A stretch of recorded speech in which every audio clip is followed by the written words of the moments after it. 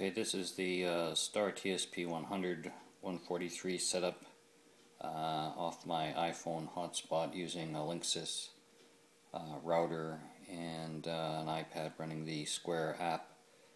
The printer still jumps back and forth between no compatible printers found and printer 001. You just saw the jump right there, and this no compatible printers found. There we go, we're back to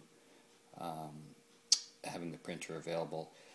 This is being run at our house and not at a trade show, so this is the iPhone is running a hotspot on the Rogers network just for further information.